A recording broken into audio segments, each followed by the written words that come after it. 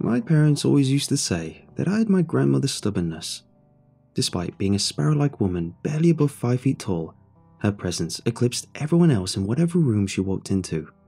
Hardened by the transient memories of a Dust Bowl-era childhood, she worked to put each of her 5 children through college, my father included. There seemed to be no force that she couldn't overcome, death included. But age finally caught up to her. It started with some minor incidents, such as forgetting the day or names, which we chalked up to exhausting herself. It was only when we found her, crouched, sobbing in the garden at 3 in the morning, snapped twigs, entangled her hair, and clutching at nothing in her arms. "Save him!" she screamed. Her unravelling quickened with each passing day, and her once razor-sharp brain was blunted by neurodegeneration. She started to lose any semblance of her current reality, fogged over by childhood memories from a world long past. Her own children became strangers to her, whose hands she would slap away when they tried to help her. She would stumble about, searching for a long-departed family, her cries growing more frantic before she would crumple into a sobbing heap with her knees drawn up to her chin, like a lost child. My parents became her carers, changing her urine-soaked sheets and assuring her confused babbling in strained, low voices. Even in the haze, there was still a flicker of her former self. Whenever my mother would give her a glass of water, she would snatch it in her own trembling hands and drink it, droplets soaking through the varicose vein graying folds of her neck. Being only a child back then, and lacking the adult foresight I have now, I became increasingly terrified of her. Even when my parents had sat me down and tried to phrase the situation, I struggled to understand what was happening to her. When her spindly arms strained out to hold me, I cringed away from them. The warm woman who had once baked me cookies and rocked me on her lap had been snatched away, leaving a screaming, emaciated imposter in her place. She would writhe about on the bed, her hands gripping the sheets. Death came as a welcome release for both of us. It had been a closed casket service. Those close to her couldn't bear to see what she had become. I stood, squeezing my father's hand, outfitted in black funeral attire, as I watched my grandmother being swallowed up by heaps of earth. Her agony still haunted me, along with my own cowardice, that even at the very end, I had been unable to hold her. Everyone there assumed her suffering was at an end. Little did we know how wrong we were. The night after we buried her was rocked by the worst thunderstorm that our country had seen in over 20 years, where the grey skies was aglow with ethereal white electricity. I struggled to sleep under the rumbling thunder that rattled the tiles on our roof. I was close to hurling off the covers in frustration when my ears picked up on a series of crashes, ones that seemed to be coming from inside our house. Having more courage than sense at that age, I crept down the stairs with a baseball bat gripped in my trembling hands. The gaping darkness that awaited me in the bottom of the stairs did little to ease my growing fear. Instead, my fevered mind conjured up a plethora of horrors that were hidden in it, just waiting to seize my ankles with their sharpened claws to drag me to my certain demise. A flash of lightning illuminated a stumbling set of mud-caked bare footprints that trailed into the living room. I froze at the angered creak of the rocking chair that escaped through the half-open door. Trembling forward, I braced my clammy hand against the door in a futile attempt to steady my gelatinous legs. Every smothered breath that escaped my mouth burned my overworked lungs as I contemplated rushing back to my room and cocooning myself in bedsheets and pretending it had been nothing more than a particularly vivid nightmare. But a morbid curiosity compelled me to grab the faded brass handle and twist open the door.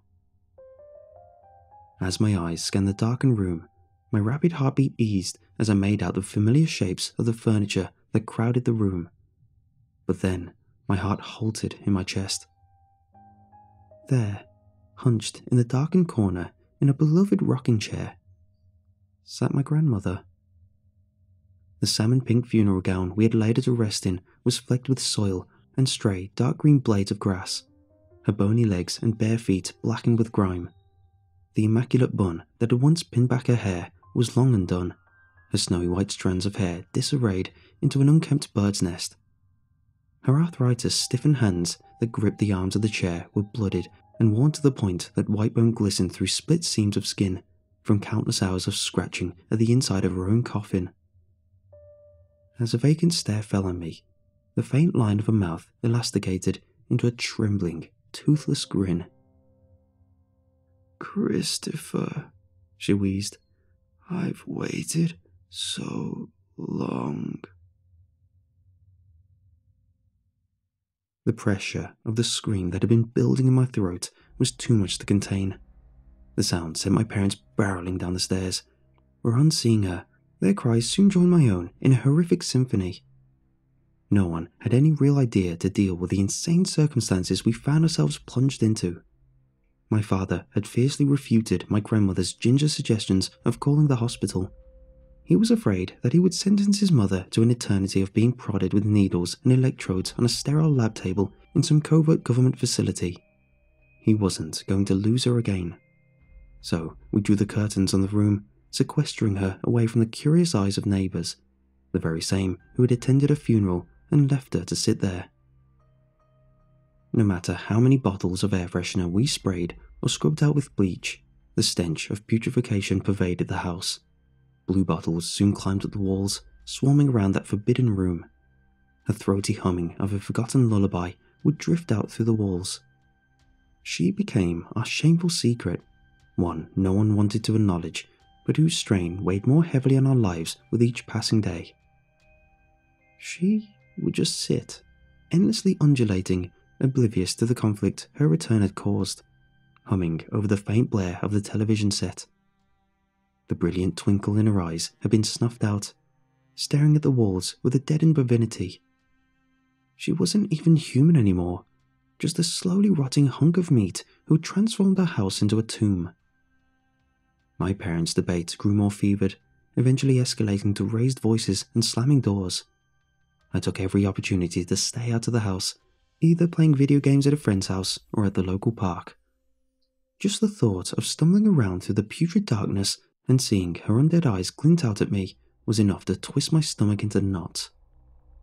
As much as I tried to banish her from my mind, one question continued to fester inside of me, along with her.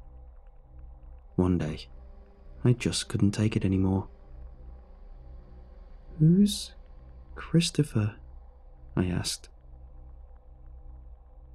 My mother's hand tensed over the shirt she'd been in the middle of folding, crumpling the material. I shifted around, the temporary release overtaken by anxiety, as I wondered if I ever should have voiced it. She turned to me, the corners of her eyes glistening with a distant grief that only accentuated the sleepless bags that hung under them. "You've heard her too," she murmured. I swallowed.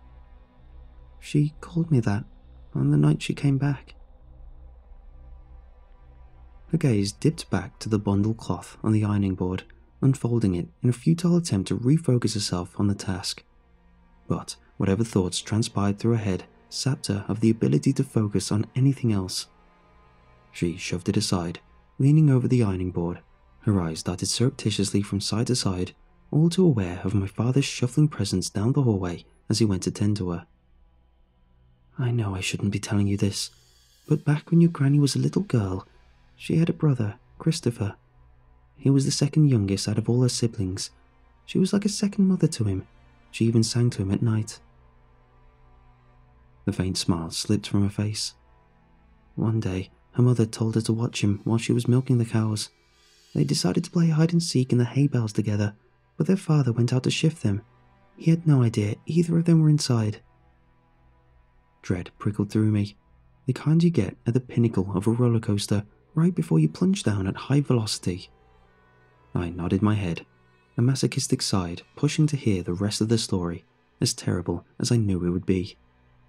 "Your grandmother was only grazed, but that poor little boy was completely run through," she concluded with a grimace. 5 years old, bled out before they could even fetch a doctor." She shook her head. "It was an accident, that's what everyone said, but not your grandmother. She always blamed herself for it." A cold solemnity hung over us both. I stared agape at my mother, her face creased into a stoic frown. The images seared into my mind before I could erase them. I could practically hear her desperate wails echoing in my head. She had been suffering long before her descent. Her cheery smile and razor wit had hidden a pain that permeated her very soul. It was then I knew what I had to do. That night, instead of my usual hasty ascent upstairs to the haven of my bedroom, I made a detour to the forbidden room, one I swore I would never again enter.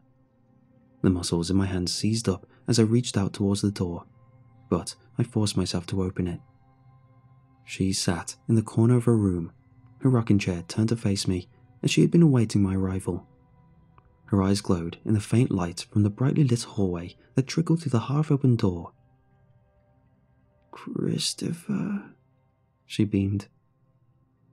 Pushing down the revulsion that burned in the back of my esophagus, I clambered up onto her lap, the way I had always done when I had been little. Her rigor mortis stiffened arms encasing me. I wriggled in her lap at her icy fingertips, seeming intent on crushing whatever breath was in my lungs. My body eased into it, overcome by the familiar warmth. She wasn't a monster. She was the person who had stayed up nights with me to make sure there weren't any monsters hiding in my closet. She had devoted the last years of her life to me. I rested my head against the bony ridge of her clavicle. The sickly, sweet smell of death filtered into my nostrils, making my eyelids droop down. She pulled me close, her scratchy whisper invading my ears. "Christopher, I'm so sorry." Her voice trembled in the verge of a sob.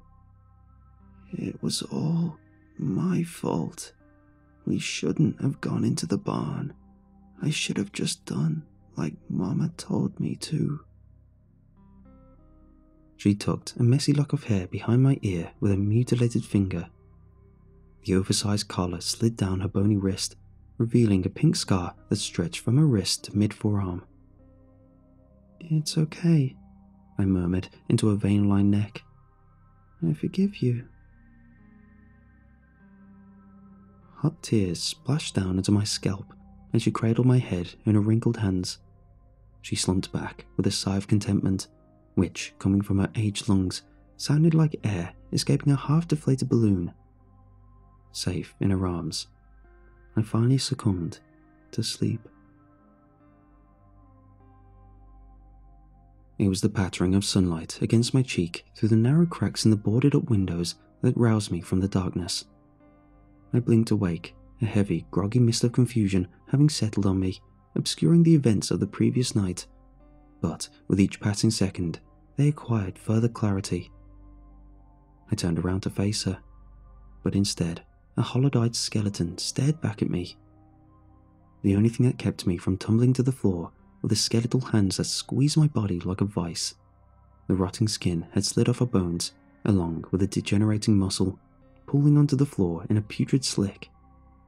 Viscous traces of vitreous humour trickled from the corners of her empty eye sockets. There was no more regret, no more grief, no more confusion that had plagued her for so long. Only peace. The frantic jolt of my heartbeat eased as relief overcame me. I unclasped myself from my deathly grasp, folding her arms over her chest. I reached up and pressed my lips to her exposed frontal bone. Rest now, I thought.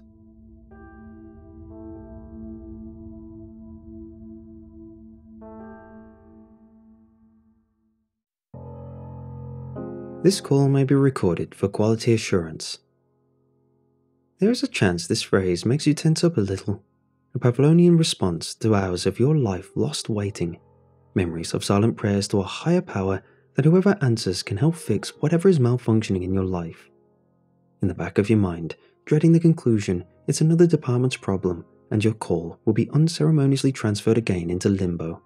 All the while, anger and helplessness mix together to the sound of music.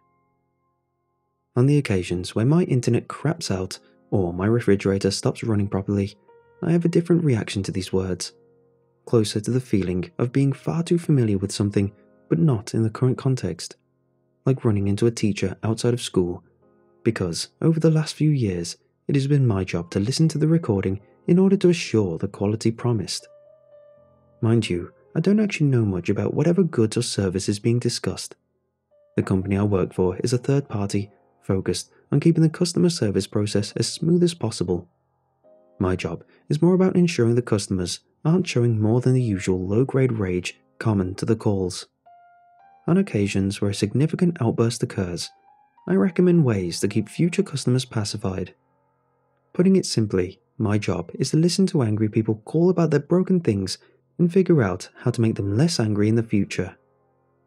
It's usually about as eventful as you are thinking, at least until a few months ago when I was given a set of recordings that were different. Thank you for your patience. You are a valued customer whose concerns are very important to us. Your customer service agent will be with you momentarily. Be aware this call may be recorded for quality assurance. I scribbled a note down to add to my recommendation list for the client.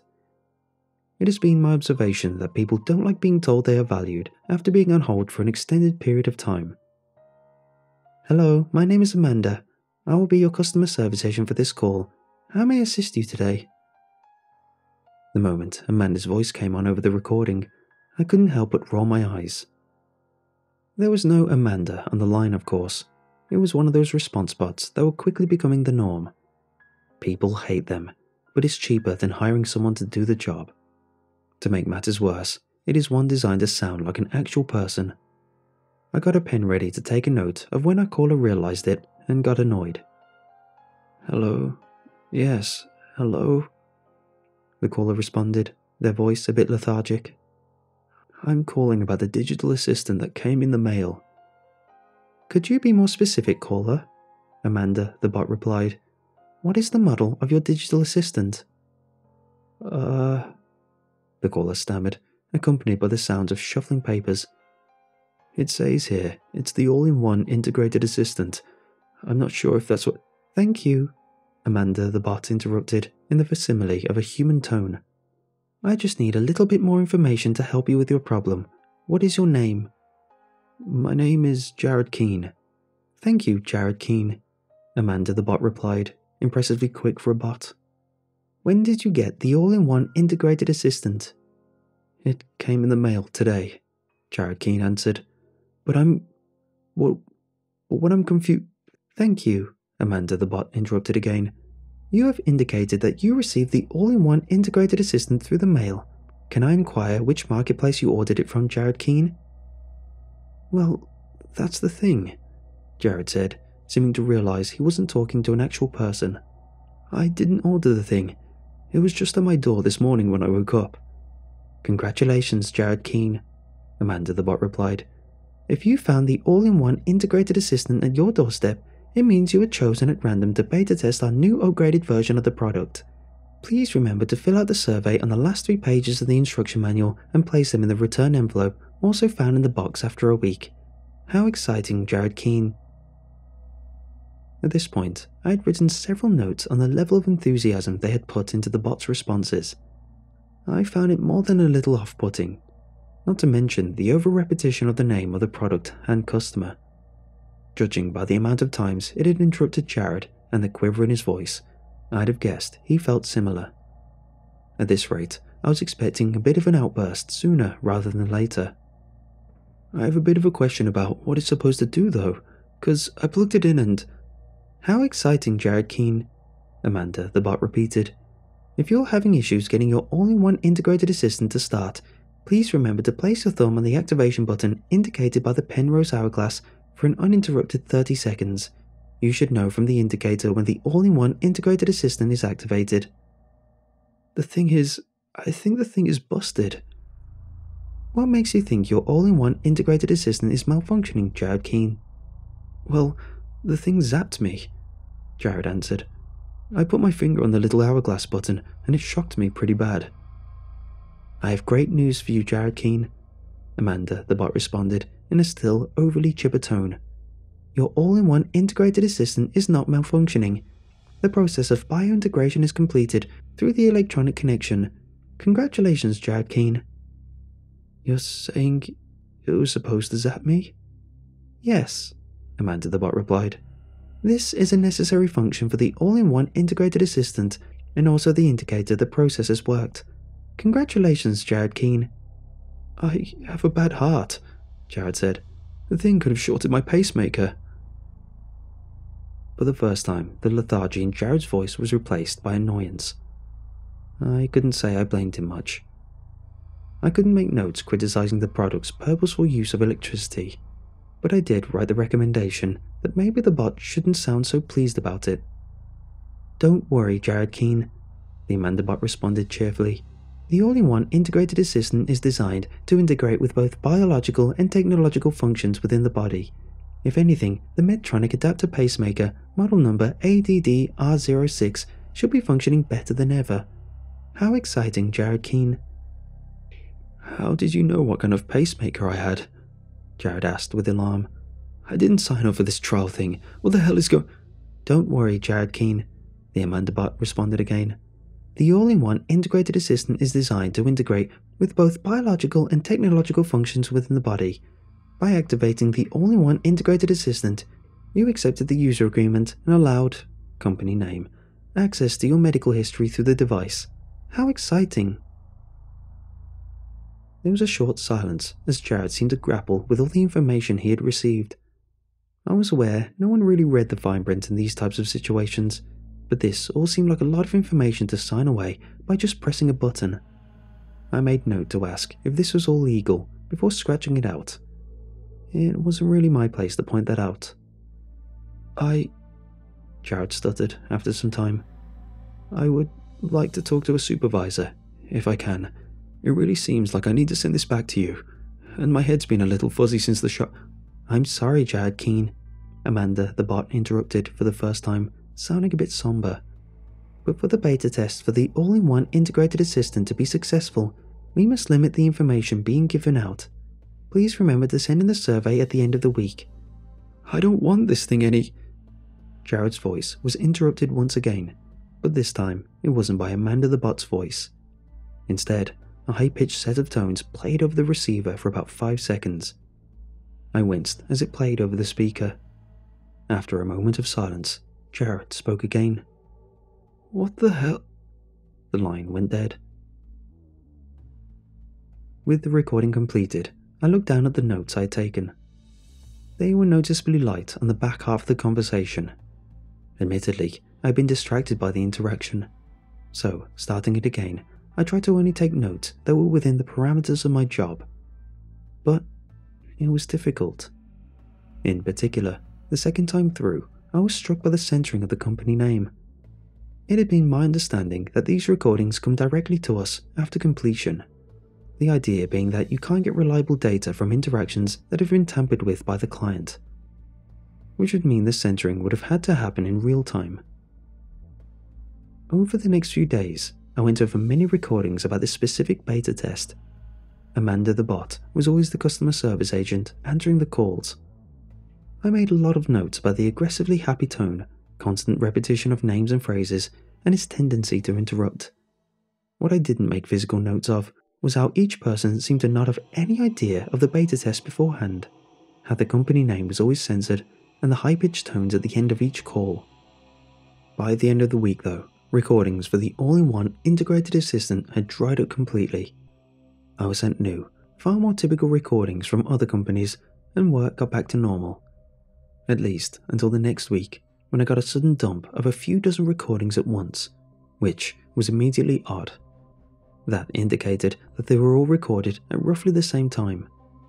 I opened the first file. Thank you for your patience. You are a valued customer whose concerns are very important to us. Your customer service agent will be with you momentarily.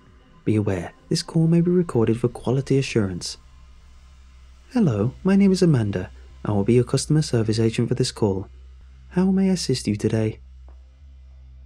I tensed automatically at the now too familiar voice of Amanda the bot. I'd started to think they'd discontinued the test or moved on to something that didn't need the same form of customer service. Hello, Amanda, a familiar voice said. This is Jared Keane. I'm a member of the beta group for the all-in-one integrated assistant.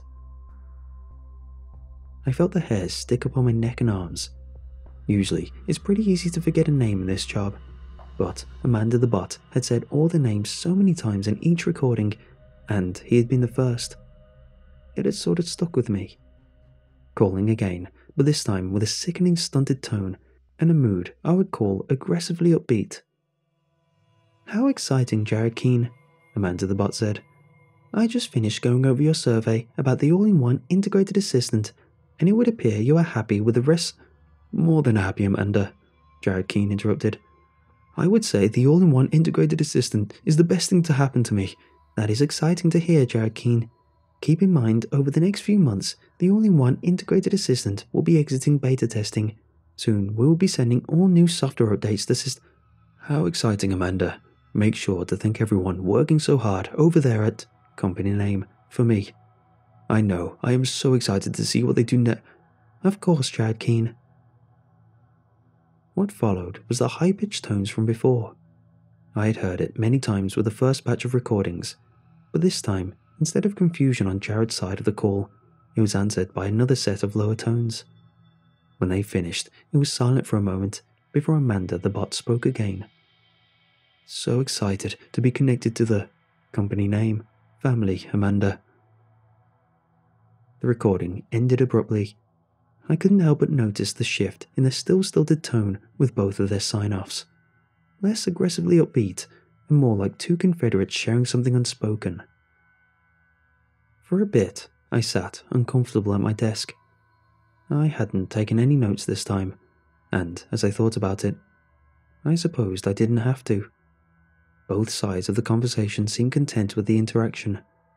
It made my stomach turn. I clicked the next recording.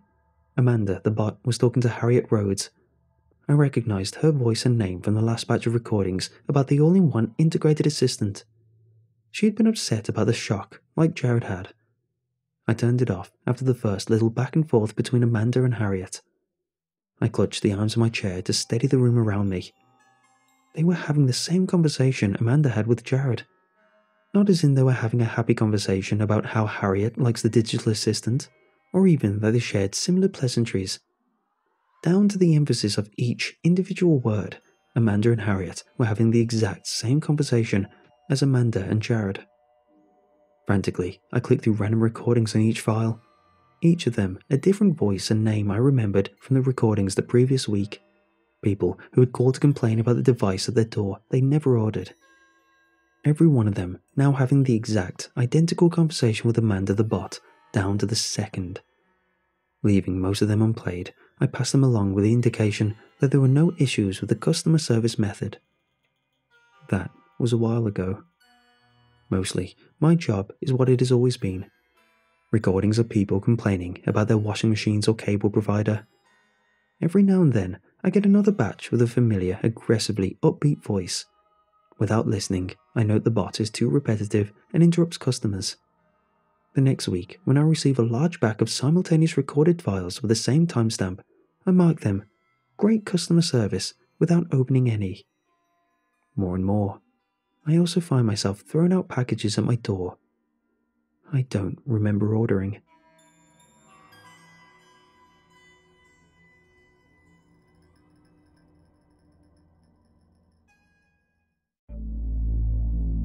A few years ago, my girlfriend at the time and I rented a secluded home in the country to celebrate our 3-year anniversary.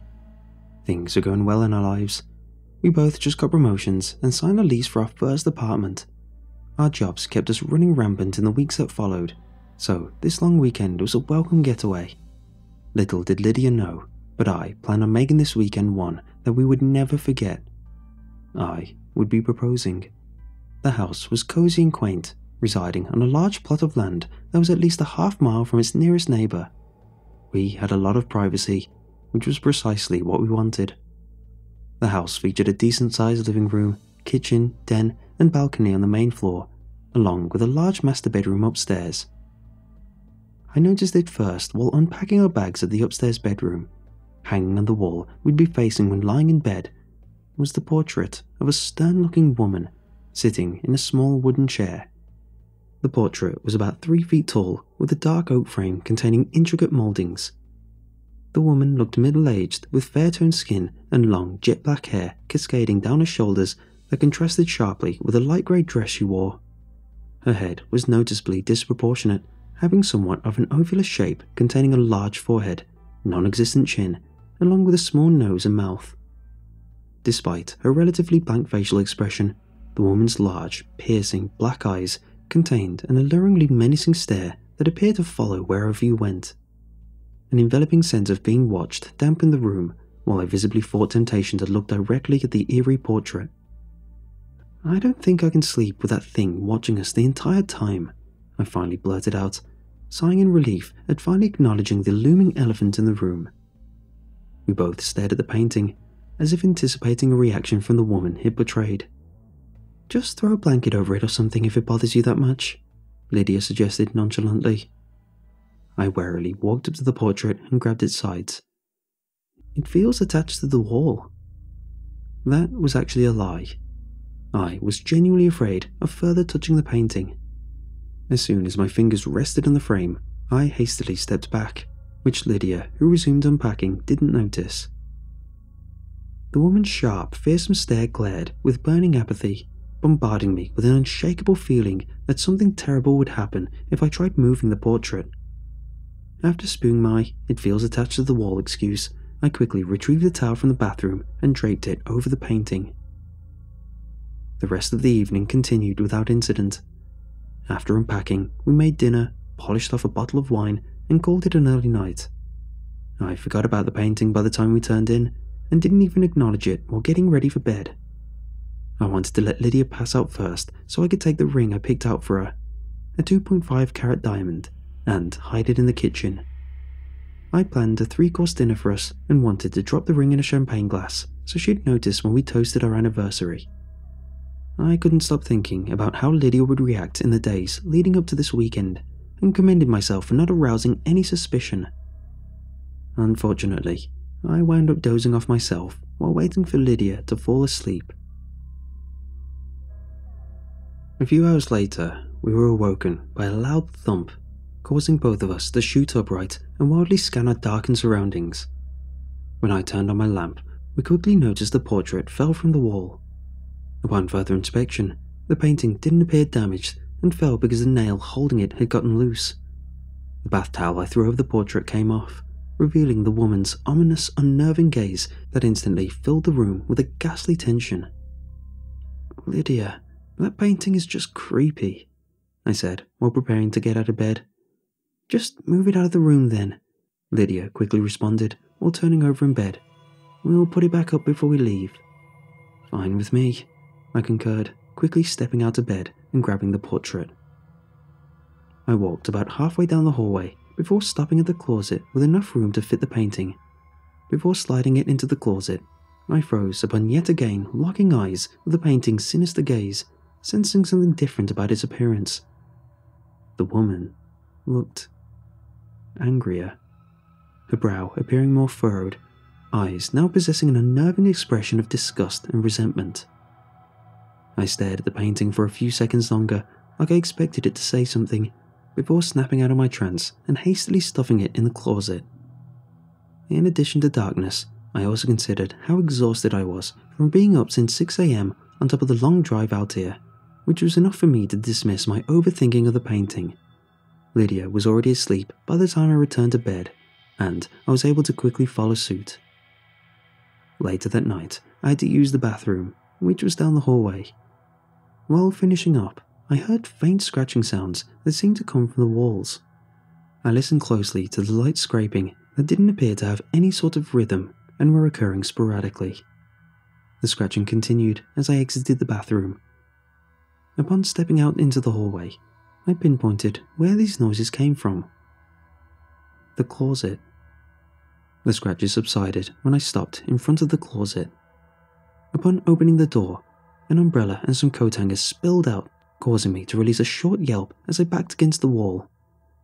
The painting hadn't moved, and I assumed that the scratching must have been the shifting items that fell.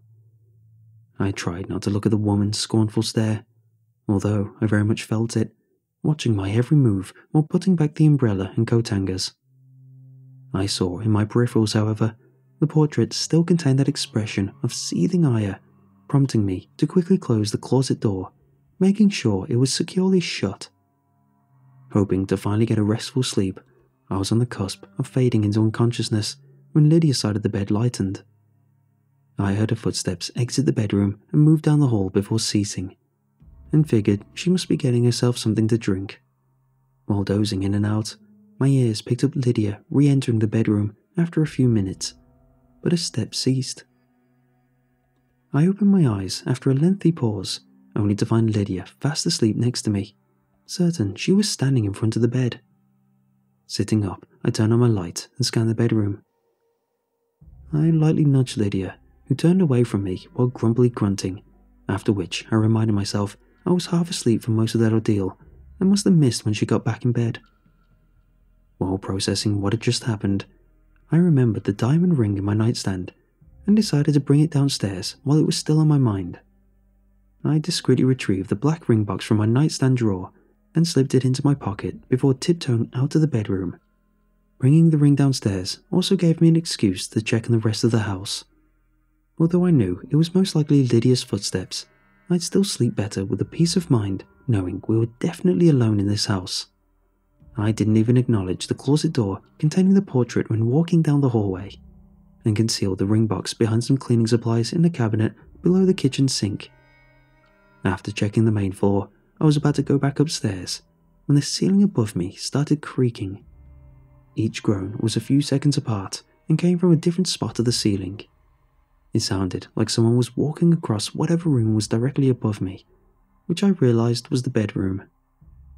I hurried upstairs, but saw nothing, nor did I find any traces of Lydia or someone else moving about, and reluctantly dismissed the creaks as house noises.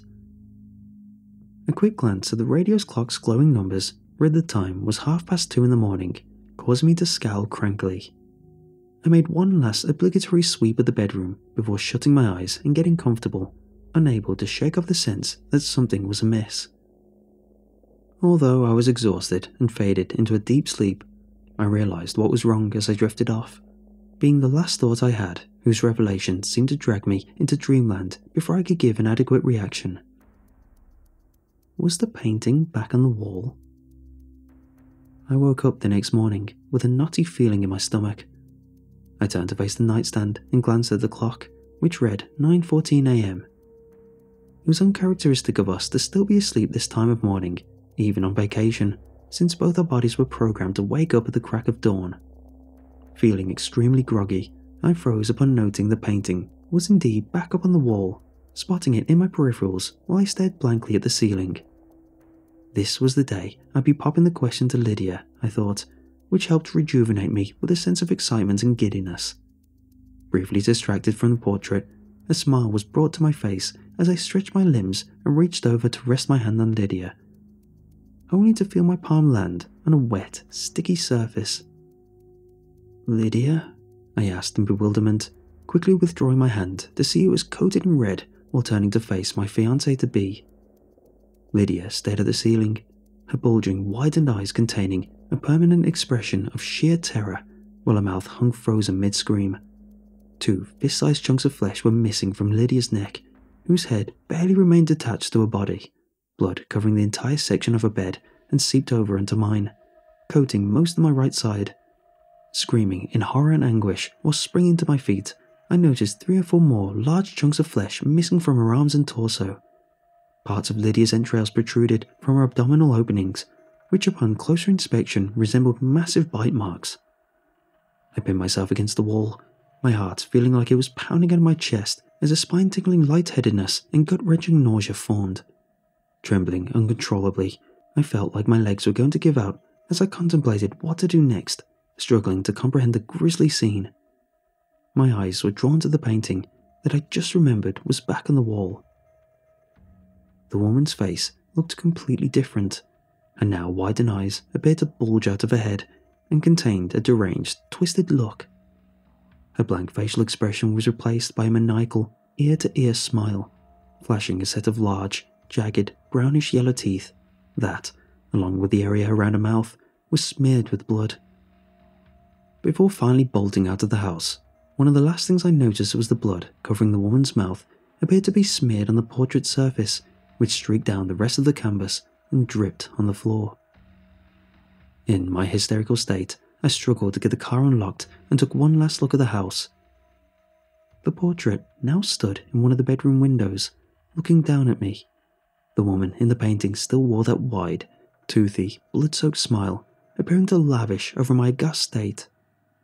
I got in my car and drove, unsure where to go, still in my pajamas with most of my right side soaked in Lydia's blood. I kept driving until I spotted another car that I flagged down and had them call the police. I was still severely shaken when the authorities arrived, who initially seemed skeptical about my story, but believed I was genuinely shaken by whatever I saw. Naturally, I was the top suspect in Lydia's death, but ultimately got cleared of any wrongdoing after a thorough investigation. Although the detectives exonerated me, they never provided an official explanation of who or what killed Lydia. They went back and forth between theorizing it was some sort of animal or intruder. What was most unsettling about their findings were when they confirmed Lydia's wounds were in fact bite marks, but never identified where they originated. I never mentioned anything about the portrait, figuring that telling such an outlandish story would rekindle any suspicion. A few weeks after Lydia's death, the house owner reached out, saying he found my engagement ring while cleaning out the kitchen cabinets. After giving him my mailing information, and the man's response hit me with the impact of a fast-moving locomotive. What portrait? The man claimed he never hung a painting in that bedroom, nor did he have any idea what I was talking about when I described the portrait. I've spent countless hours trying to piece together what happened that night, unsure if Lydia and I fell victim to some ultra-stealthy assailant or something more unexplainable. There was no way we were alone that night. How else could you explain the footsteps or the portrait being put back up on the wall? But what about the painting's changing expressions, its twisted, gruesome smile, or blood physically smeared over the woman's face dripping onto the floor? I don't know how long I obsessed over these questions before finally accepting I would never get the answers I sought. I decided to write about what happened to me as a form of closure, among other reasons. Lydia's case is still open, but I haven't heard from the police or any new developments in years. I finally started to move on, and even met another girl that I've had a strong relationship with over the last 16 months. I never told her about Lydia, although I regret not saying anything now, which segues into the second reason I'm recounting that fateful weekend. I'm staying in a motel right now, after seeing what my current girlfriend bought from a local flea market. What she called a surprise that would, quote, complement our bedroom's decor, which was a project she put herself in charge of. She's an interior decorator. Turned out to be my worst nightmare. My current girlfriend unwittingly purchased that same of the woman with menacing eyes and blank expression, which she hung on the wall directly across from our bed.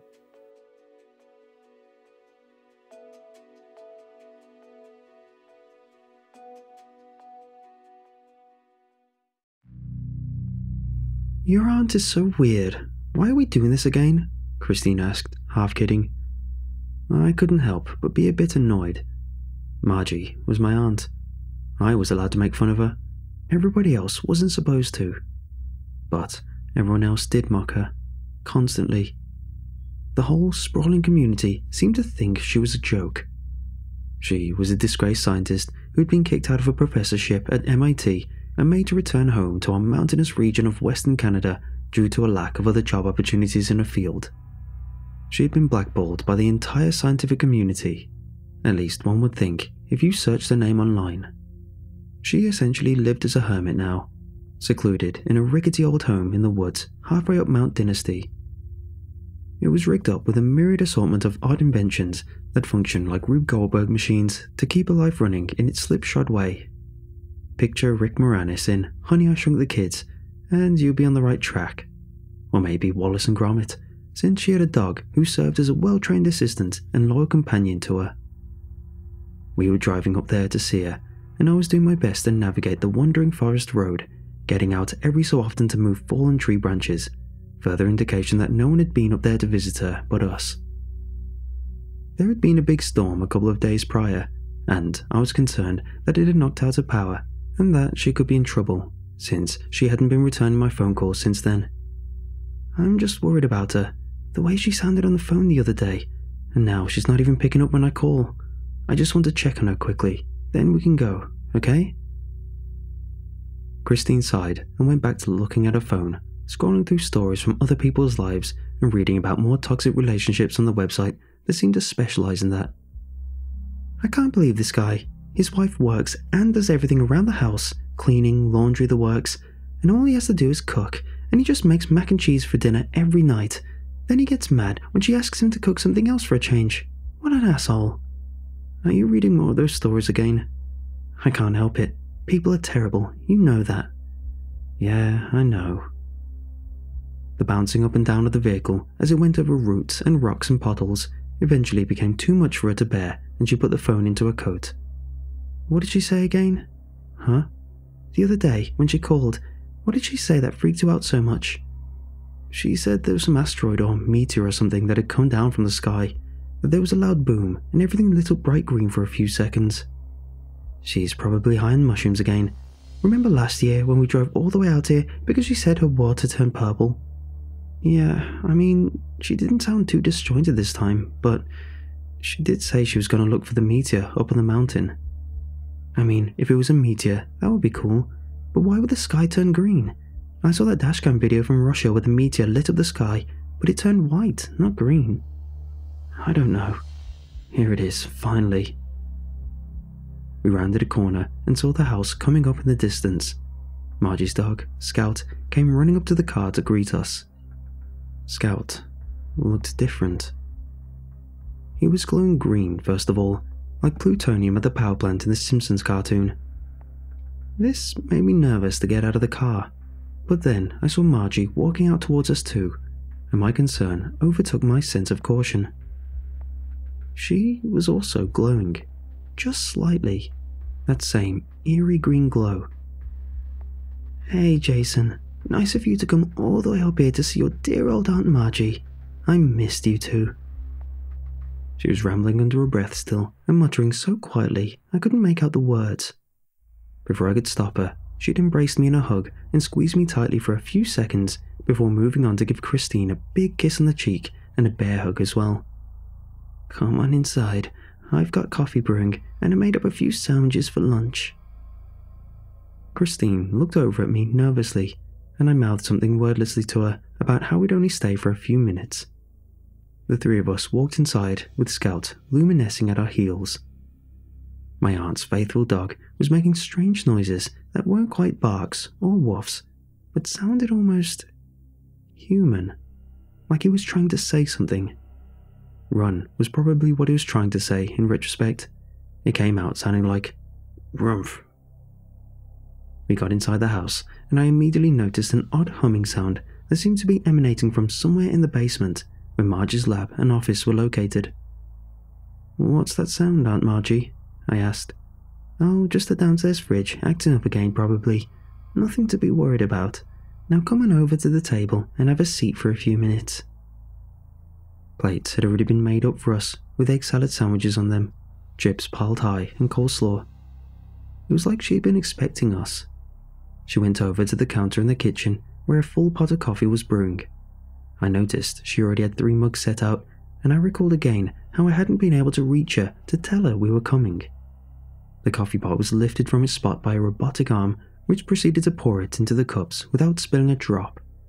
Her technology seemed to be running much more smoothly than on my last visit, when I had suffered first-degree burns after one of her robots served hot tea all over my lap.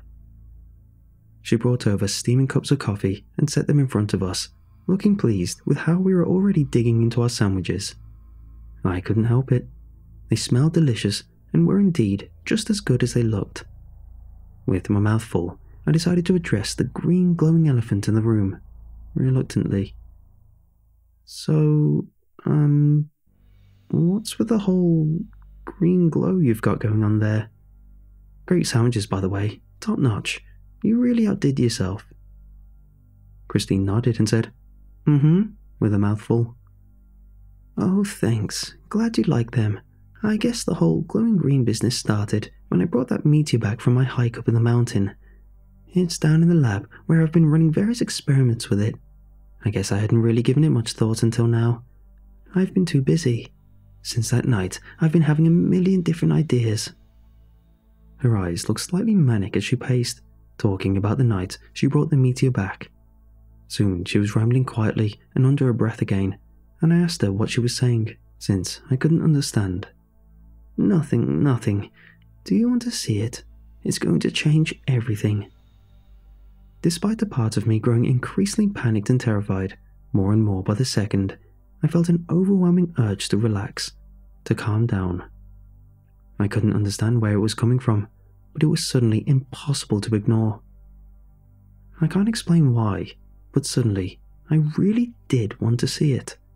An uncontrollable desire was inserted deep within my mind by something powerful beyond my understanding. Sure, yes, I would like to see the meteor. The words came out of my mouth effortlessly and without deliberation. No, this isn't right. None of this is right. My terrified thoughts shouted in protest. Yes, I would also like to see, Christine said in a monotone voice. She took Christine's hand, then led us down to the basement and into a lab. Despite the darkness, the whole space was glowing green, as if a bright fluorescent light was shining from somewhere in the depths of the basement. Things like veins or tree roots grew along the walls and ceiling everywhere, extending outwards from the lab space. They were growing insidiously, their spread barely perceptible to the naked eye as they took over the basement, a subtle green glow barely noticeable within them. As we got into the lab proper, I saw a much brighter glow emanating from something in the corner where the roots were spreading out from. It looked like an eyeball, enveloped in roots and webbing, pulsating with energy and emitting a low hum that rattled the fillings in my teeth and made my eyes water. This is my baby. It's giving me all sorts of ideas on how to make things better. Do you feel it, filling up the dark spaces in your mind? It'll make a nest there and live with you always. You will glow with the warmth of its power. The words hit my mind, and I felt spikes of terror running like knives down my spine.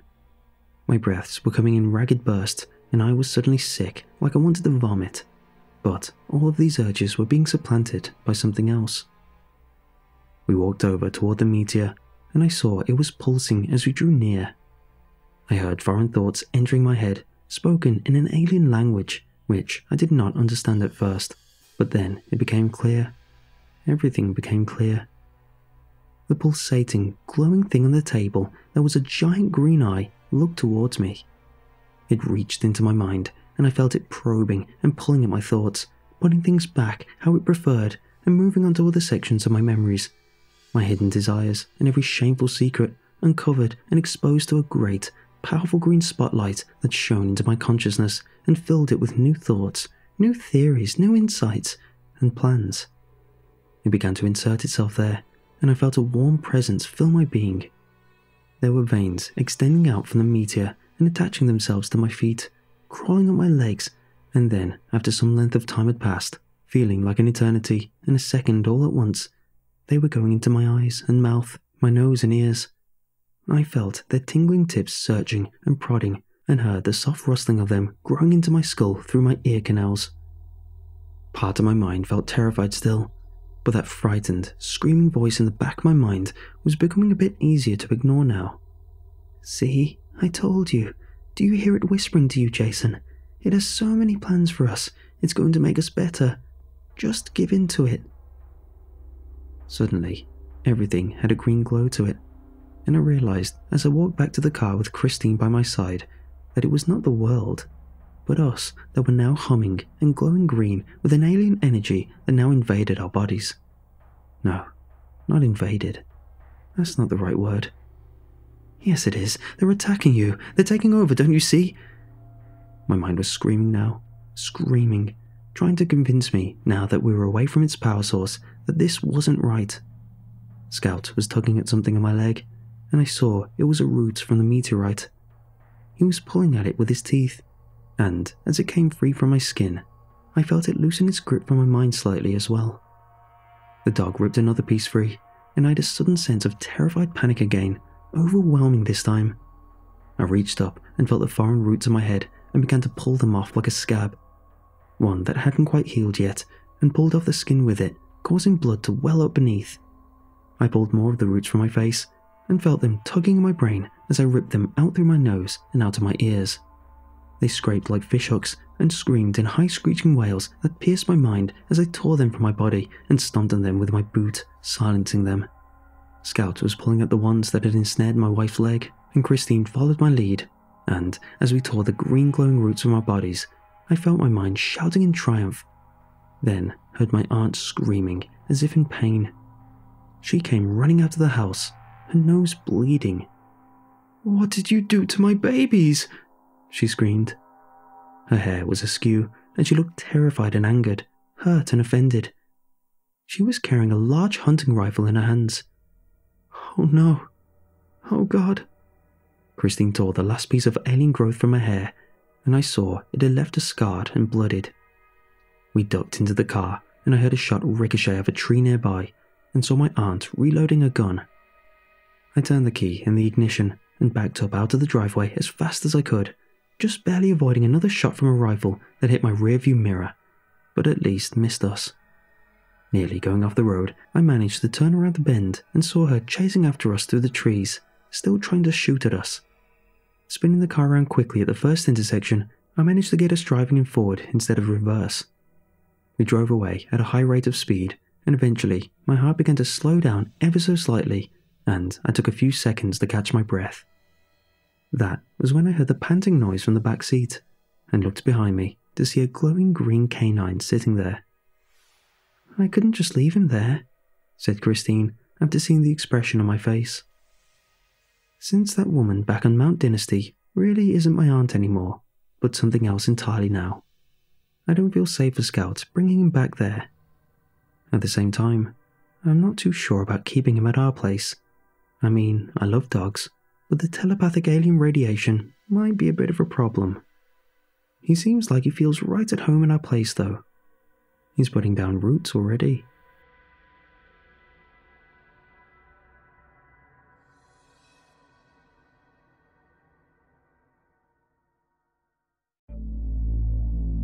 I won't go back to work tomorrow. I don't care what Jack says or how much he threatens to tell my probation officer. I will not hear the way my co-workers laugh at me. They tell me it's nothing, but they didn't see it. They haven't seen the spot, like I did today. Yeah, I did time. I'm not proud of it, but I'm not going to BS anybody and tell them a lie. I got a little too drunk one night and assaulted someone in a bar. It was my first offence, and I did my 2 years without much hassle. Hell, they even let me do my last year at work release so I could keep paying my parents' mortgage for them. I work construction, so it was a good fit. They set me up in an outfit, they had me doing drywall and laying flooring, and I worked with a crew I got along with. It was a sweet gig, and it was a gig that I was told I could keep after I got released. When the day of my release came, I told them I would see them in a few days and rejoin the real world. That had been the night my dad had suffered a stroke. It was a bad one. Mom woke me up screaming, and we took him to the hospital in the back of an ambulance. Suddenly, there were doctors to talk to, changes to make in the house I'd grown up in, and a man who'd once taken care of me to take care of. He'd lost function in nearly half of his body, and with Mom feeling very overwhelmed, it became my job to take care of Dad. It wasn't until my probation officer informed me that I was in danger of violating that I realised it had been almost a month since I was released. I understand you've got some things going on, but you have to maintain employment as part of your probation. Your job with the construction firm says they'll let you come back if you're still interested, but you have to have some income coming in by the end of the week or risk violating your probation. I went to the foreman the next day to see if I could get my old job back, but it appeared I was in for a surprise. "Yeah, sorry, we filled your spot on that crew. We didn't know when you'd be back, and we needed a full crew on that job." I resisted the urge to rage at him. I had been told I could have my old job back. Then why did you tell my probation officer I could come back? "Because I have other crews I can stick you on if you're still interested." I told him I was, and he gave me a number to call. That's Jack. He's been begging me for another able body. Give him a call and see if you can meet up with him today. I thanked him, inwardly fuming that he'd fill my position on my crew, and called the number. Jack answered on the third ring and told me that his crew left at 5 AM. If I wanted a spot on it, I'd better be at the yard at 5, ready to work. I told him I would, and he hung up on me mid-sentence. I already didn't have a good feeling about this guy. He was terse and didn't sound like the kind of guy you wanted to have a beer with after work. Regardless, I needed the work, so I set my alarm the night before and dragged up before dawn to meet this asshole on the yard at 5 AM. Oh boy, had I been right in my hunch about this guy. Jack was one of those average-sized dudes who thinks he's a giant, the kind of guy who gets their ass beat in prison. He wore jeans and a sleeveless t-shirt with a gold chain that hung down to his thick chest hair. His hair was held into place with enough grease to change the oil in my car, and I saw him single me out the second he showed up. He had a small crew, maybe 5 guys, but the way he zeroed in on me let me know that he'd been looking for me. Well, you actually showed up. Rick may speak highly of you, but I'm not just going to drop somebody down so some ex-con can have his job. You'll be cleaning the job site until I'm convinced you're not going to show up high or dip out in the middle of the day. If that's not okay with you, then go tell your probation officer to send you back where you came from. He turned and walked away, the crew piling into his truck as I just stood there in stunned silence. I had to remind myself how much I needed this job before I piled in the back and we left for the site. I had to remind myself that Mom and Dad needed me home and not in prison a lot over the next few hours. We pulled up outside this dumpy-looking house in the suburbs just as the sun started to come up over the horizon. It was an old 2-story with a peeling exterior and a yard that looked like it had last seen a lawnmower when Bush was in office. They had made a pathway up the walk so they could bring their tools in, and a big metal dumpster created an island in the grass where they had set it. Jack collected us on the porch so he could give us our assignments. The old house was being renovated so the company could flip it, and he set several of us to ripping up the carpet. After assignments were given, Jack and 3 others went upstairs to assess the damage. I was set to pulling the carpet in the downstairs living room. It was a dingy little room with a pair of small windows that reminded me of eyes. The carpet was disgusting, covered in hair and crumbs and tacky with something like old soda. It was sliding on my gloves when someone threw a crowbar onto the floor and walked off. "Hey, aren't you going to help me?" I asked, but the guy who tossed the crowbar just shook his head.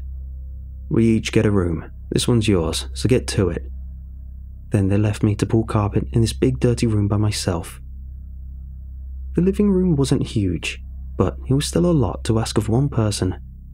I pressed the crowbar in and pulled the carpet away from the wall, not bothering to be gentle.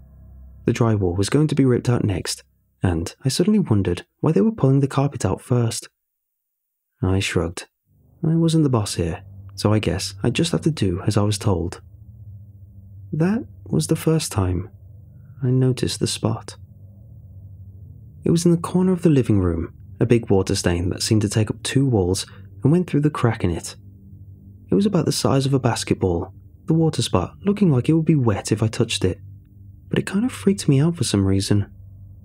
As I worked, I could almost swear it was moving, just a little, and I got that feeling like eyes on the back of my neck. You know the feeling, the one that makes your hair prickle up, the one that makes you think you're being watched. I tried not to let it bug me, but it was like I could feel that spot as I worked. The carpet work didn't take long, and an hour later I had it rolled up and ready to haul out. I looked around for help, but the others were still hard at it, or at least pretending to be. I could see 3 more sitting around smoking or chatting for every one guy working. When I asked them to help me get my carpet out to the dumpster, they just scoffed and waved me away. I couldn't move it by myself, and so I just left it in the living room and went to look for more carpet to pull. It seemed that my fellow workers weren't as diligent as I was, because there was still carpet in 3 rooms that needed pulling. I sighed. This was clearly going to be my life for a while, and I set to work pulling the carpet and getting it ready to haul out. As I worked in a bedroom, the walls still off blue with stormy-looking clouds painting on it, I got that feeling like someone was watching me. I turned to the door, thinking maybe one of my co-workers had come to see who was making so much noise back here. But there was no one. I looked to the window, but it was so caked with dust that no one could have seen anything through it. I glanced over to the closet, thinking maybe someone was lurking, and that was when I saw the source of my discomfort. A basketball-sized spot on the wall over the closet door.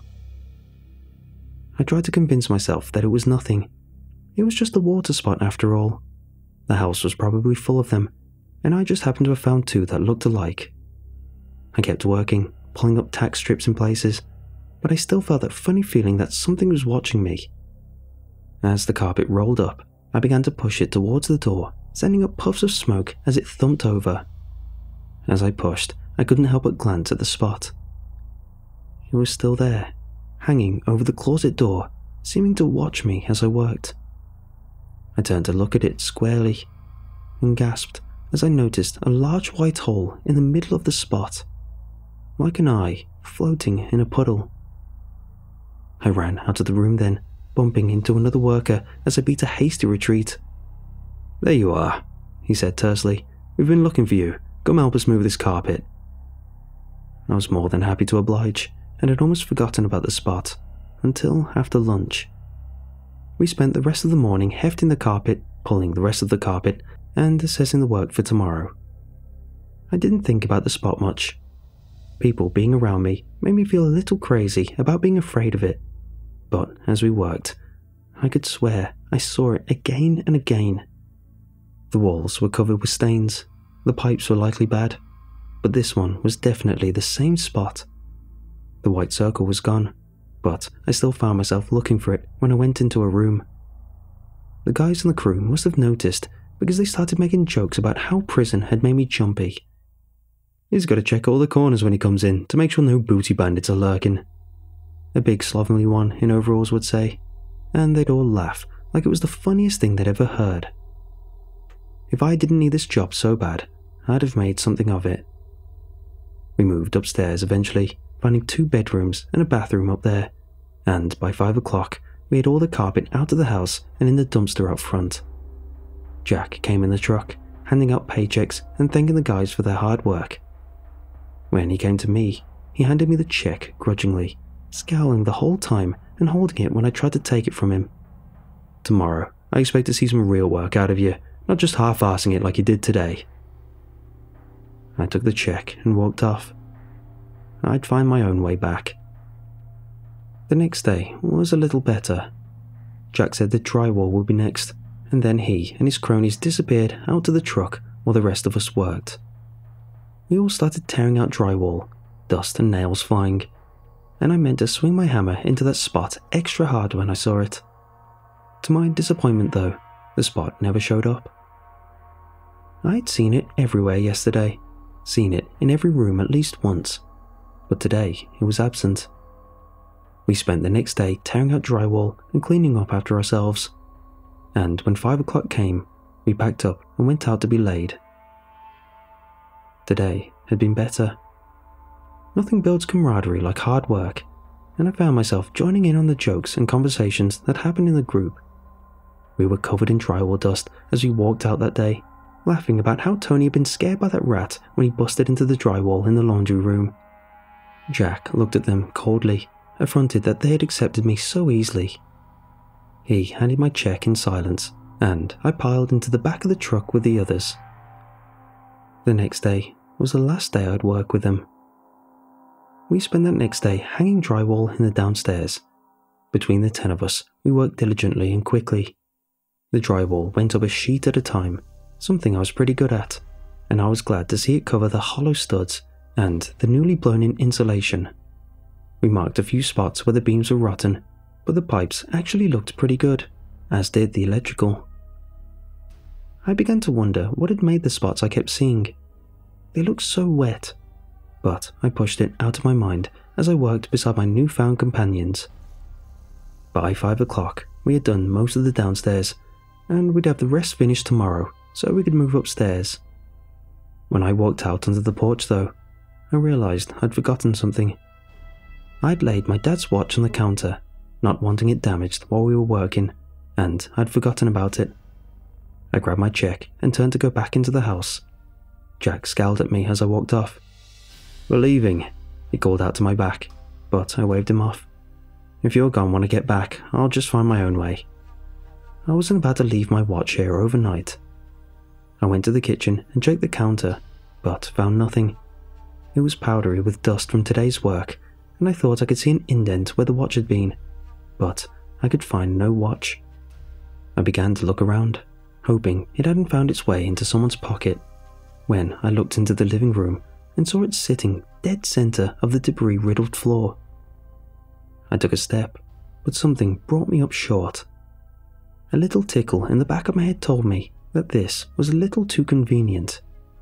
It was like a trap baited and waiting for an unlucky animal to blunder into it. I shook it off.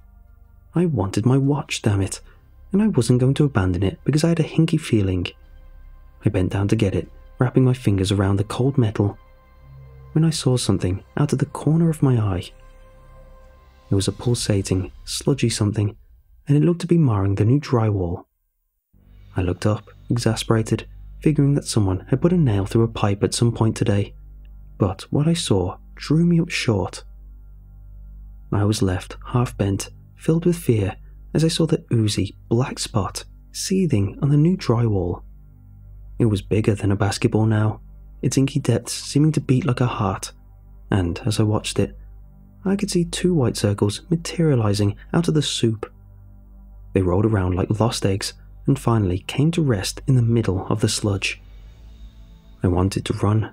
I didn't want to be seen by whatever this thing was, but I was trapped like a deer in headlights.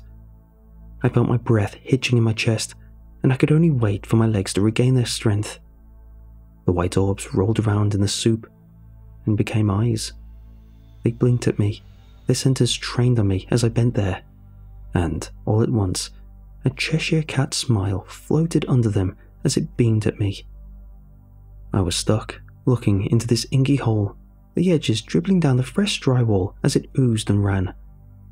Suddenly, I was sure that a part of the darkness was ahead. Ahead with eyes that were looking out at me from whatever inky void it inhabited, and maybe with hands that wanted to pull me into that dark hole. As if it had read my mind, I saw dark hands grip the edge of the spot, trying to pull itself out and enter my world. It never lost eye contact as it pulled itself into our world, and I could see the vague outline of its head as it came free from the spot with a placental pop. That was all I needed to see. Suddenly my legs were moving in overtime, my heart was racing like a steam engine, and I was out the door and slamming it behind me before I could quite remember how I had gotten to the porch. Even though the blood pounding in my ears and the rubber of my sneaker pounding on the wooden floor had dominated my hearing, there was one sound that I will never forget. I may not be able to remember how I came to be on the porch, heaving and gasping for air, but I do remember the sound I heard just before I threw the door open and was free. It was a plop and a splatter, similar to a bucket of paint being emptied on the ground. I ran home, calling Jack as I took off up the sidewalk. He picked up on the second ring. "I'm not coming to get you. I told you that I was... Jack, you've got to get someone back to the site. There's someone there." "Who?" Jack asked, and I could hear his skepticism. "If this is some kind of goof, I don't get it." I told him how I'd gone back for my watch, and I'd seen someone skulking around the site. I didn't tell him about the oozing hole in the wall. He'd see that. However, I did tell him that I thought the guy might be on drugs, so he should be careful. He was banging his fists on the drywall, so I booked it. I finished, trying to keep it believable. The crew was just starting to warm up to me, and I didn't want them to think I was a nut job. "Jesus Christ, I thought you ex-cons were tough. I'll go have a look. Just stay home, and I'll let you know what I find." That was an hour ago. Since I got home, I've been in my room, waiting on him to call, and I decided to write this while I waited. When I opened my laptop though, my desire to write the story became all the more prevalent. Because, as I slid it open, I caught a glimpse behind me, and realized that I'll be fortunate if I have time to finish this tale. I saw a basketball-sized hole reflected on the screen as the title screen came up. I got up, locked the door, and moved my writing to the living room. I don't know if the locked door will stop whatever may come out of that dribbling hole, but I do know that it may give me enough time to finish this before it breaks the surface. Keep your eyes peeled for water spots. You never know what might come slipping out.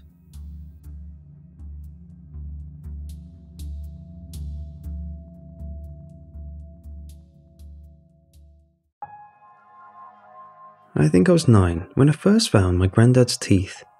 Me and my brother couldn't stop laughing. They came with that little key that you could wind up and walked around on little feet, chattering together in silent laughter. The rows of teeth clacked against each other as they paraded around in a little circle. I suppose we'd seen them before, in comics or TV or something, but somehow having them right in front of us was much funnier. Johnny set them on the dresser, and they pushed aside some little thimbles that had belonged to our grandmother before she passed away. One thimble fell off, clattering to the floor, and we both erupted with whoops of laughter. But it didn't last long. "What the hell are you?" our granddad began as he stormed into the room. I knew he would be mad. I'd been on the wrong side of my granddad's temper before, and whenever Grandma was involved, God rest her soul, his anger became tenfold. He gave me a clip around the ear and pulled Johnny onto his feet. "These aren't yours," he snarled, snatching up the teeth and reaching for the thimble. As he bent over though, he must have hurt his back. He shot out a hand and winced in pain. Johnny's eyes met mine. You know when something is funny because it shouldn't be? Well, to me and Johnny, right then and there, it was hilarious. We both giggled into our hands and our heads bumped together by our granddad. He could be a mean old bugger when he wanted to be. The teeth got locked away and I picked up the thimble for him, which was promptly placed back in its precise position. "For a comedian, Granddad sure is miserable," I said to my dad when we were safely in the car, out of earshot. My head still hurt from where he'd slapped me. Johnny was pouting too. None of it seemed as funny now. "Well, he's not a comedian anymore. Hasn't been for a long time," my dad said as we pulled away from Granddad's drive. He adjusted his wing mirror. "People change. He wasn't always so grumpy, you know. I don't think I've ever seen him smile since your grandma passed away." "That's why he got mad," Johnny said, rubbing the front of his head where he'd unintentionally headbutted. "We knocked off Grandma's thimble, but it was an accident." "I've never even seen Granddad smile," I said, folding my arms. "He's just a grumpy old fart." That made my dad chuckle.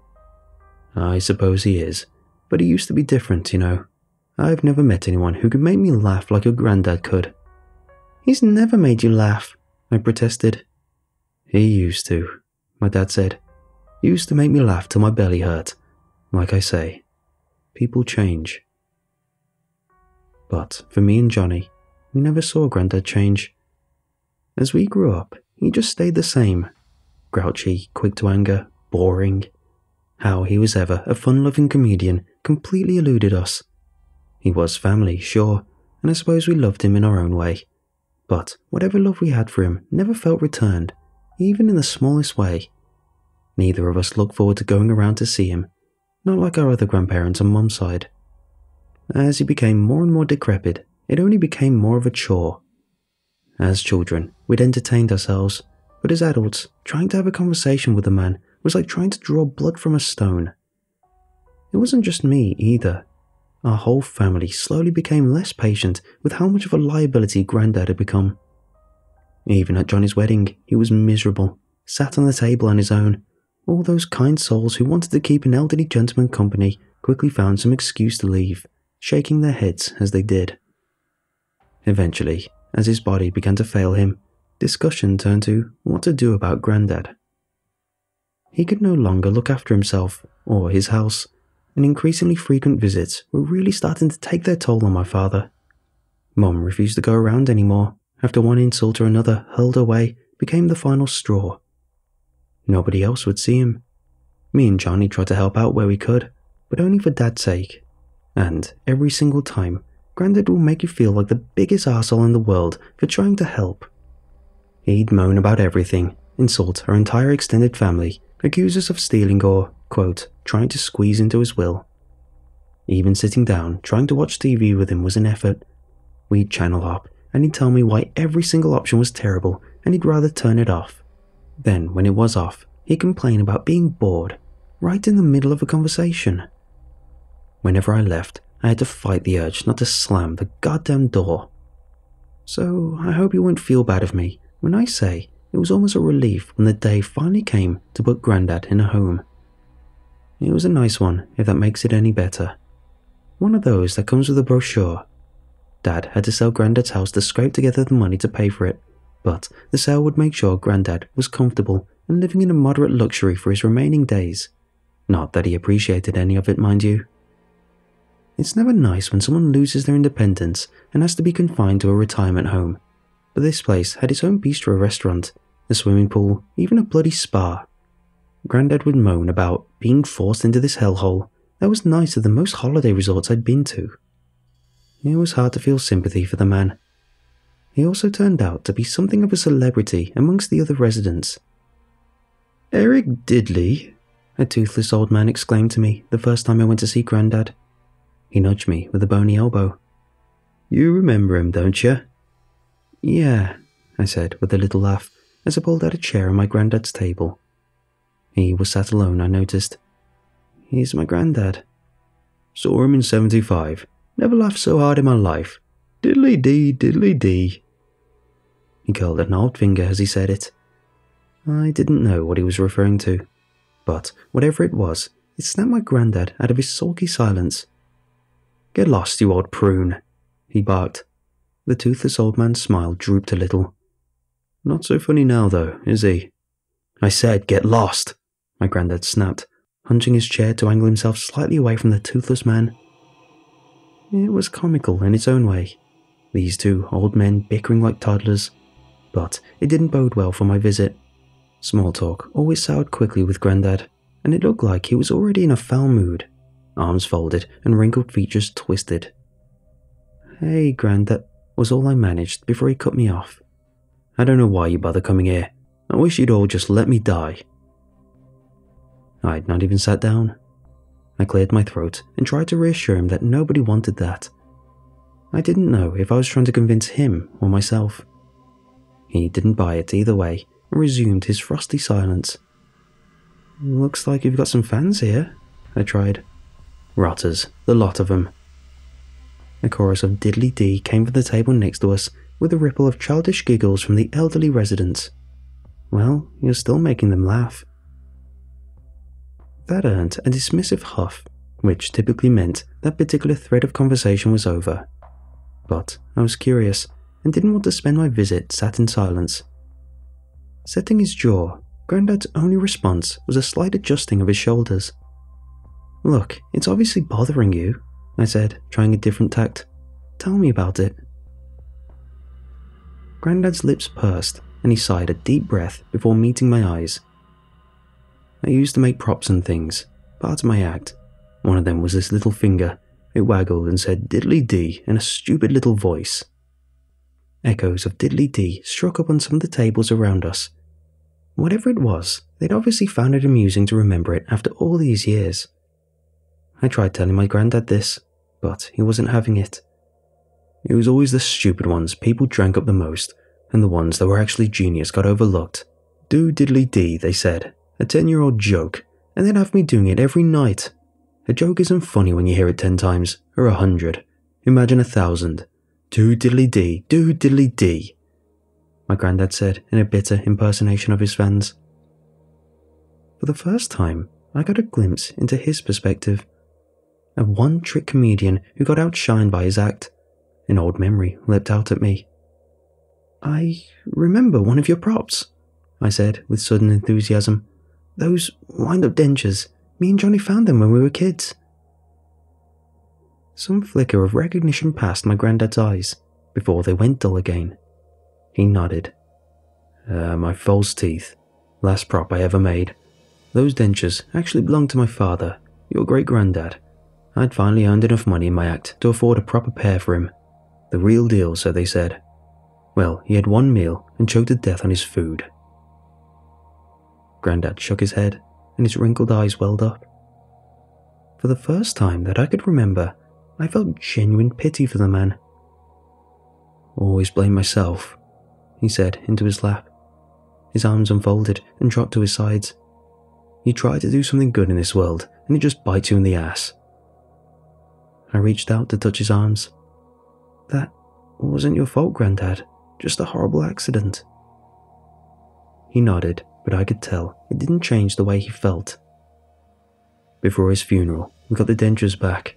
Couldn't get a refund. They were custom made, but the mortician said some people kept them as souvenirs. Well, that did make me laugh. Souvenirs. The murder weapon that killed my dad propped up on a shelf somewhere. I figured maybe I could put them to some use. Make people laugh. Figured that would be something. So I started on my false teeth. Poured my soul into it. After a while, I even started seeing the funny side. The irony of it all. After years of soft food, my old man could finally chew his food, but died trying, face down in a half-finished steak dinner. He always said if he was ever on death row, that would be his last meal. I spent days making him, welding bits together, fixing all the little mechanics. Sometimes I'd just start laughing and not be able to stop. Jokes would bubble to the surface of my mind, and I couldn't shake them loose. Kill 'em with kindness, the Last Supper. Truth being hard to swallow. I don't even remember finishing the teeth, to be honest. I just woke up and they were there, finished. But as I wound them up and watched my dad's teeth rattle around on the table, suddenly it wasn't funny anymore. Nothing was. I've never found anything funny since. Grandad trailed off, and I realised I'd been holding my breath, leaning forwards. Noise seemed to flow back into the room as the magic of the story melted away. I tried to think of something to say, but nothing came. Eventually, Grandad said, "You can go if you want. I know I'm a burden." "No, I'm staying, Grandad. This is the most we've ever talked about something. Why haven't you ever told me this before?" He shrugged, and I could tell he was barely listening, eyes downcast, lost in thought. "I'm going to get us something to drink, and you can tell me about your other props. Not that one, and not the finger either. The good ones." Grandad looked up at me then. After a moment, with a hoarse voice, he said, "I'd like that." I rose from my seat and asked him what he wanted. Looking towards a nearby cafe, he said, "Coffee," before grabbing my sleeve and hissing, "We'll make it an Irish." At first, I thought he was joking, but I stopped chuckling when he pressed the key into my hand and shot glances at the nearby carers. When he was sure they weren't looking, he whispered, "I got a hip flask in my room. It's inside the globe. Bring it out before you get the drinks. I don't want my coffee going cold. If any of the nurses ask, tell them you're getting me a magazine." I decided not to ask how the hell my Grandad was managing the smuggling liquor. He resented the carers more than the residents, and he hated the residents. He hated everyone, as far as I could tell. Still, this was the first time I'd ever had anything close to a connection with the man, and I wasn't about to ruin it now. Besides, he was a grown man. If he wanted a drink, who was I to object? He was in a care home, not a prison. I gave him a curt nod and walked out of the dining hall. It didn't take long for me to find his room. Everything was signposted so clearly that even the partially blind and deranged could find their way. This place could have passed for a luxury hotel. I passed by a library, a fitness class, and a couple of old chaps in wheelchairs playing chess. Not a bad way to see out your final days, I thought. Grandad's room was just as pleasant and grandiose, well furnished with lacquered oak cabinets and a huge window looking out over the pristine landscape gardens. I quickly spotted the globe my grandfather had told me about, a golden sphere of the world, hinged at the equator, and inside a glass-fronted display cabinet, beside some familiar-looking thimbles lined up in a neat little row. Flicking the brass clasp on the globe, I lifted the northern hemisphere, revealing a hidden compartment. Grandad's hip flask was inside, along with 2 half-finished bottles of scotch. As I lifted out the hip flask, I noticed the small key, and didn't think anything of it until I saw a tin box behind the thimbles. "No way," I muttered to myself, reaching for the box. It was the same one we found the false teeth in all those years ago, locked but with a hole just about the right size for the little key I'd found in the globe. I tried it out of curiosity, and the key worked, unlocking the box with a mechanical click. Telling myself I'd just have a little peek, I lifted the lid, and, sure enough, my granddad's wind-up dentures were tucked snugly inside. His false teeth. I couldn't help but grin like a Cheshire cat, and soon enough I was chuckling at the old memory of me and Johnny winding them up and watching them parade around, dentures click-clacking together. That's when the idea struck me. It would be hilarious to bring them out, show them to Grandad and the others. He said nobody ever appreciated his other props, and this was surely one of his greatest. It was certainly making me laugh, even if it was mostly from nostalgia. I scooped them out and stuffed them in my pocket, with the hip flask in the other, shut the box and globe, and headed back down the hall towards the cafe. All the way down the corridor, little giggles would burst out of me as I imagined my granddad's reaction. I couldn't wipe the stupid smile off my face, and as people drifted over towards me, that just made it so much funnier. I must have looked like an idiot, and seeing people's confused expressions just made it harder to keep my own face straight. I'd managed it by the time I got to the cafe though. I knew I had to play it deadpan to get the best reaction out of Grandad, so I suppressed my amusement as best I could. Coffee first. I made a show of considering my options in the queue, but really I was just trying to hide my smile, smothering it with my hand. When I was first in line, I took my time with the order, weighing up each option slowly. Just a little joke to amuse myself really, and I felt my lips twitch at the edges when the old man behind me dramatically checked his watch and sighed. "Got somewhere to be?" I asked him, and bit my tongue to stop myself bursting with laughter right then and there. The thought of these old people in a rush to live out their final days struck me as cartoonishly comical, but I wrestled with myself to keep it all bottled inside. I didn't want to ruin the joke, the big reveal. "Sorry," I muttered, frowning to myself. That was actually quite rude, what I'd just done, and the old man's narrow eyes and the tuts that drifted from the others in the queue actually managed to straighten my expression. I collected our coffee and walked over to Grandad's table. "Top of the morning," I said in a squeaky voice, wiggling the cup as it passed to my Grandad. When he looked at me with a blank expression, I pointed at his drink and said, "It's an Irish?" "Irish coffee, yeah," he said in a grating voice, cutting me off. "Give me the flask, will ya?" He was too intent on the flask to see my widening smile. Once he'd taken it, he immediately glanced over his shoulder and began unscrewing the cap. Whilst he was distracted, I gripped the dentures and wound them around a few times. "That's not the only thing I found," I said, unable to keep from smirking openly. With all the flourish of a magician, I dropped the dentures onto the table and boomed loud enough for the whole room to hear. "Your false teeth!" As soon as the dentures hit the table, they began to waddle in a tight circle on their little feet. Hinged at the jaw, they gnashed together, as though trying to eat an invisible celery stick in quick little bites. Dad's eyes went so wide I thought they might pop. All the laughter I'd been holding down erupted from me in a great belly laugh, and by now everyone in the room had turned to look at the commotion. "No!" Grandad screamed and lunged forward with wrinkled hands outstretched, but the table was too big, and he couldn't reach from his seated position. As he landed on the table, the impact made the teeth jump into the air ever so slightly, pushing them even further out of reach. It was all so slapstick, I had to clutch my sides to stop from doubling over. Murmurs of concern rose up around us, and the thought of how this must look to all these old codgers only made me laugh even harder. "No, Kyle, please," my Grandad pleaded, slumped over the table like a beached whale. "You need to put him back. You have to put him back." He clawed himself up, wincing in pain, forcing him to stand despite old injuries. It was hilarious. Little peals of amusement began to drift from the tables closest to us. Chuckles and giggles. The teeth walked until they toppled over the edge of the table, bouncing on the carpeted floor, landing upside down, little feet wriggling in the air. That got a throaty laugh from the nearby chap, who pointed his walking stick at the teeth and nudged his neighbour in the ribs. "You don't understand what you've done," my Grandad bellowed, stomping towards the teeth with desperate intent, gripping the table for support. "Where's the tin? We have to put them back in the tin." Struck by sudden inspiration, I saw an opportunity and took it.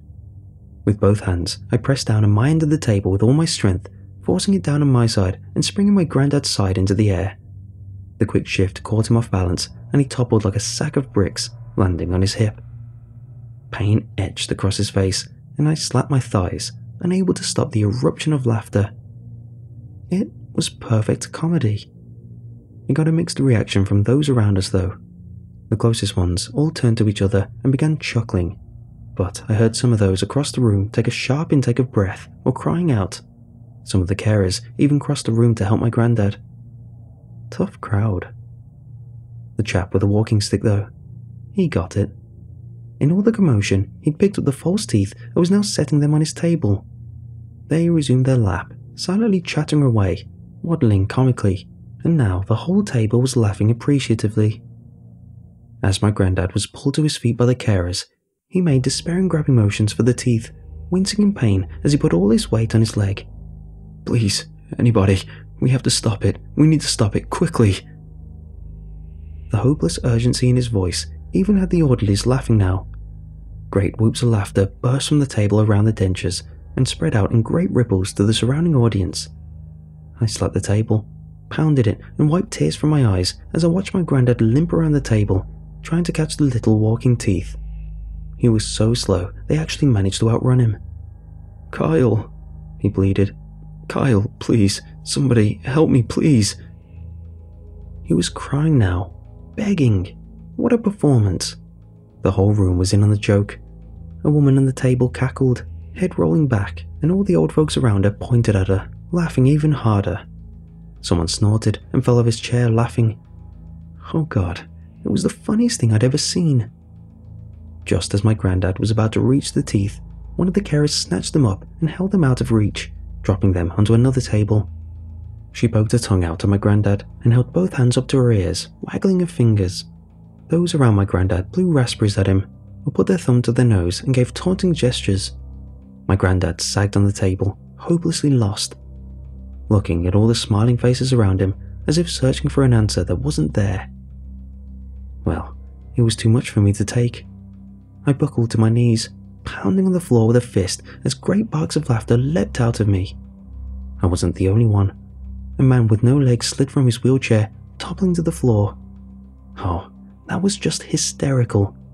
And the whole room pointed to this latest joke, sides splitting and ribs tickling. The legless man was laughing hardest, I think. That's what made it so funny. You can't beat a good clean gag. The funnier I found it, the more everyone around me laughed. It was contagious. My throat rasped with it, chest heaving, eyes watering, barely able to draw breath between each bout of involuntary laughter. I couldn't stop. Somehow, that made it even funnier.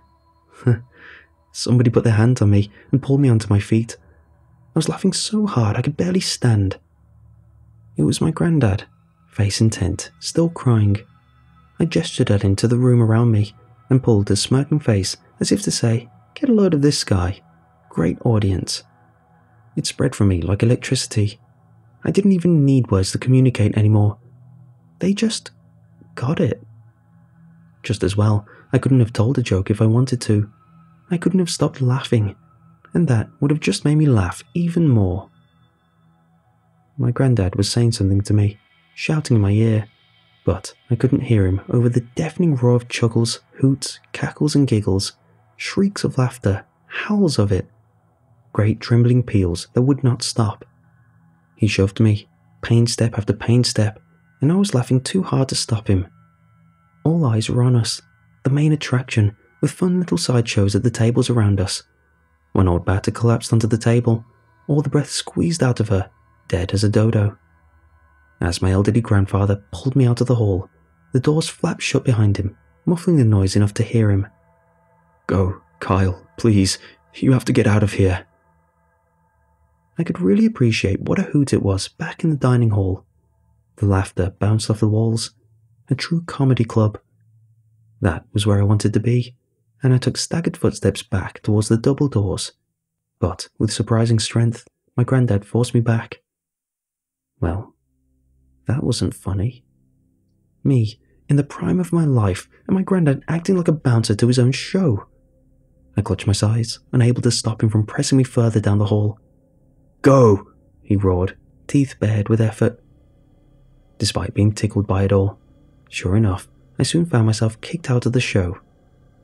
My granddad shut the retirement home doors behind me and slid a walking stick between the two handles, holding them shut with him on the inside. Some of the crowd had spilled out of the cafe now, rolling about in the corridor, leaning on each other, their faint laughter barely making it through the entrance doors. Go home." My granddad's cracked voice was dampened by the glass, but I just made him out over the noise behind him. Now there was an idea. Mum and Dad would love this. I could bring the whole family. It was a family show after all. My throat rasped, but I was still laughing to myself, almost hoarse now. I waggled my finger at my granddad. "Now there's an idea," that finger said. Someone behind him got it and shot one back at me before collapsing onto the floor. Staggering to my car, ribs hurting, I clambered inside, still chuckling to myself.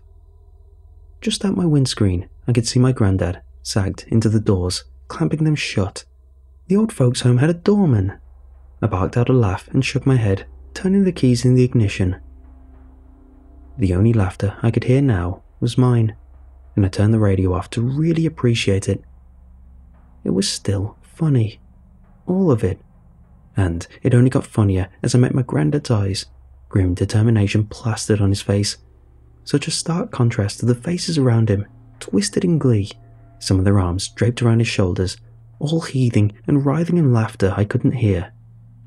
My grandfather, the great comedian, the only one not laughing at his greatest joke. Well, that did make me chuckle. All the way home, giggles of laughter would slip out from me, sloshing over my sides. My cheeks were in agony and seemed to hurt more and more as I drove. My whole body hurt actually.